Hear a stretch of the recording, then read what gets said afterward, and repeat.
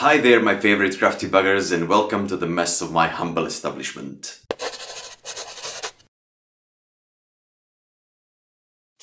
First, I want to thank my patron Sash, aka Dragonahcas, for giving me the idea for this episode. So, let's delve into the creation of the character background. In the first episode of The Good Player, I spoke about drives and motives, and this should be like the continuation of that story. There is some basic archetypes within the game, no matter which setting you're playing in. I'm not talking about the archetypes of Carl Gustav Jung, even though it's a very interesting topic. I'm talking about the in-game archetypes, such as healer, booster, damage per second, tank, crowd control, and such. The drives and motives of your player character becoming what they are is the why of the background.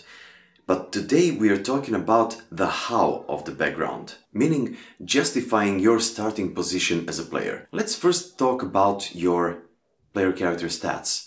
For instance, if your character had a high intelligence score but maybe low constitution score or strength score, they might have been a sickly child who spent most of their time laying in bed, reading books and maybe visiting the library, instead of fighting with the other children and doing all sorts of shenanigans that another character that has a high strength score maybe should do. Or, for example, if your character has a high dexterity score and a low wisdom score, let's say, they could have been an adrenaline junkie as a kid, tightrope walking, not thinking about it too much, not thinking about the possible consequences of it. Or if your player character had a high charisma score, it could maybe mean that they just learned how to get attention from the other people. If you think about the skills that your player character starts with, think about how they learn those skills.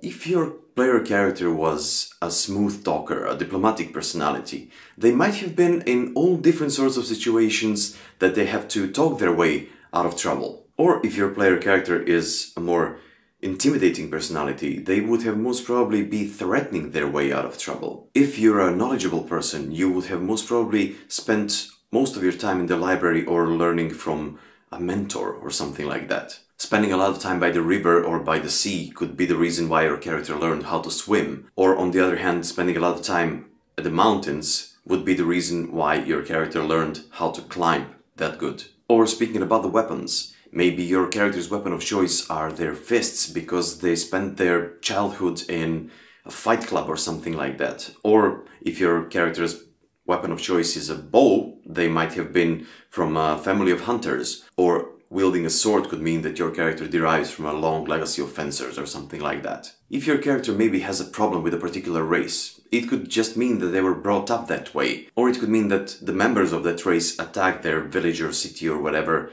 a long time ago and there's still that hatred and dispute going on. Maybe your character was brought up by fey folk and that's why they're chaotic. Or maybe they're brought up by goblins and that's why they're evil or something. Or maybe your character is a half-orc and never knew their father because their mother was raped. There is so many options to think about and there is so many options to put in your character's background. But I would like to mention just one more thing, and that's the hero's journey. Now, the hero's journey is the adventure that you're gonna play, that your DM is gonna take you through.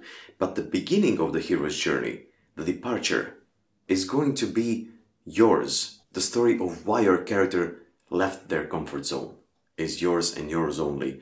Of course, you will have to talk to the DM in order for them to know how to implement your background story into the game. But you have the creative freedom to bring your character to life that way. I'd like to thank you for watching. I hope this was helpful.